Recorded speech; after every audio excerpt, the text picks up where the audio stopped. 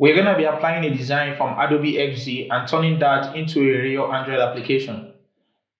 So right now, when the app opens, you can see this cool transition effect. When I hit on the register, you can see it swipes to the left. And when I hit on this form, you can see the form goes up while the text, while the logo comes down.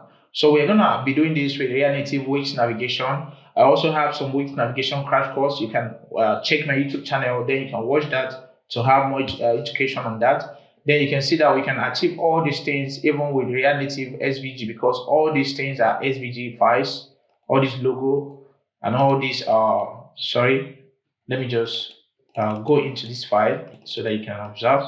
You can see that we have this as a normal SVG design. So all these things are exported and we apply that into our application. So that's what we're going to be learning on this video.